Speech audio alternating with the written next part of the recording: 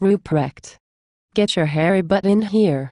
We've got big trouble. What is it, Master? Is your colitis acting up again? Shall I go retrieve the enema bag? No, my poopy pants can wait. We've got far more serious issues. Did our Super Bowl tickets fall through? You know that all of us on the trading desk are big Giants fans. If we don't get our tickets, we'll have to watch the game on television with all the hoi polloi. No, that's not it. Of course you'll get your Super Bowl tickets. Just like your inflated bonuses, your tickets will always be there. Then what is it? What is the emergency? It's silver. I fear we are once again moving to the edge of disaster. What? You must be joking. Last May, we crushed silver and raised margins 5 times. We crushed it again in September and December. How could we be in trouble? Didn't we scare off the sheep? Yes, we did. We were able to scare away many of the weak hands and minds. But the time has come for you to learn what was really going on.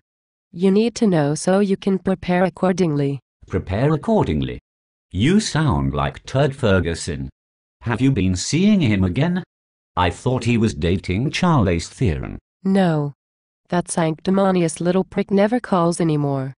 Besides, I read in Us Weekly that he recently dumped that slut Charlize and took up with Rachel McAdams. Oh, good for Turd. Rachel McAdams is a hottie. Haven't you seen The Notebook? Enough. I don't want to talk about him anymore. Sorry, Master. Back to business.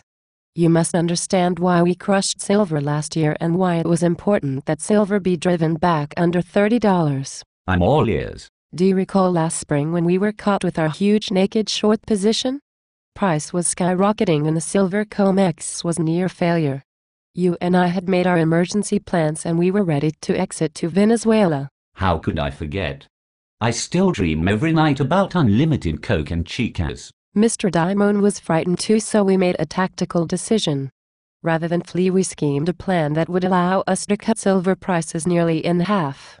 All of the way down, we would cover short positions and effectively eliminate our exposure. In April of last year, we were short almost 40,000 contracts. Today that number is down to only 15,000 or so and still falling. That's brilliant, Master. Yes, and don't tell anyone, but we've actually increased our long position too. Incredible. Yes, it is amazing. Mr. Diamond is truly an evil genius. You don't become the world's most powerful and ruthless bankster by simply relying upon luck. So what happens now? What is the problem? What is the emergency? It's the actual supply of silver. I don't know if the COMEX can maintain the charade much longer. I'm sorry. I'm still confused. Hungover again? I'll try to speak slowly. Have you seen that the evil Canadians are buying another $350 million worth of silver for their PSLV? Why, yes. And have you seen the latest numbers from the US Mint? Astounding. Have you seen the amount of silver that stood for delivery this month? In January? A non-delivery month. No. It was more than stood in December. Ike's. And that's not all. Sure, you might be able to call up APMEX or Provident and pick up a few coins at $2 over spot. But if you want real, allocated silver, in size, you'll pay through the nose. If someone wants $5 to $10 million worth, they'll pay at least a $10 premium. Holy shit. Who in their right mind would pay that? After IMF Global, just about anyone who wants to hold actual allocated silver in their own 2 hands, that's who. Good heavens. And now it looks like a movement may be afoot to take delivery through the COMEX again. Just like last April, I fear that we are again being backed into a corner. This time though, our options are limited. If we try to smash price again, physical will only decouple further from paper and our problems will intensify. How so? The wider the spread gets between paper and physical price, the more demand there will be for actual, allocated physical metal. The divergence between the two prices only serves to create more demand, not less. In short, we're fucked. I think I understand.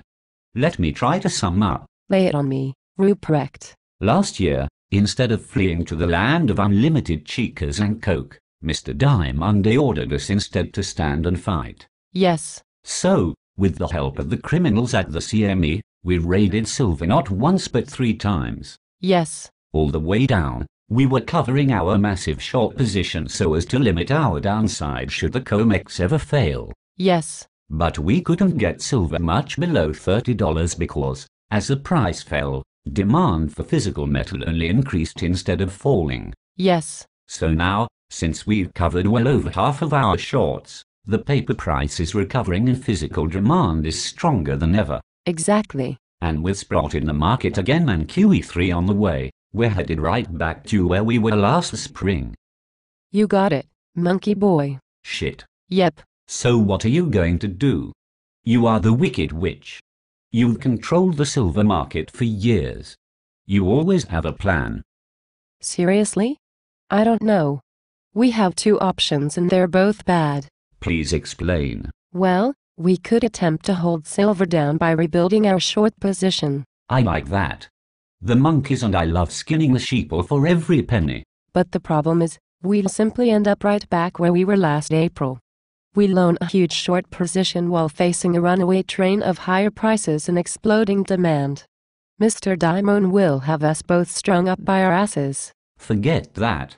I don't like that option anymore. Can't we just continue to naked short the SLV? No. We are already short 25 million shares and that worthless piece of crap is totally devoid of silver anyway. We need physical, and plenty of it. Perhaps Mr. Diamond can raid and destroy another commodity broker like MF Global. Certainly there are other firms where we can steal the sheeple's metal. Yes. There are plenty. But if we try that trick again, all confidence will be lost in the paper charade and we will only exacerbate the rush to allocated physical. No, another MF Global is off the table. I see your point. Well, then, what shall we do? I'm afraid our only choice is to manage the ascent of the paper price. We must help the COMEX maintain relevance. If physical price and demand gets too far ahead of paper, the entire scheme will come crashing down. Okay. Let's try to let silver rise in stages. We'll cause it to pause at each important technical breakpoint. We'll use the selling there to cover more and more of our short position. We must get our position as close to neutral as possible.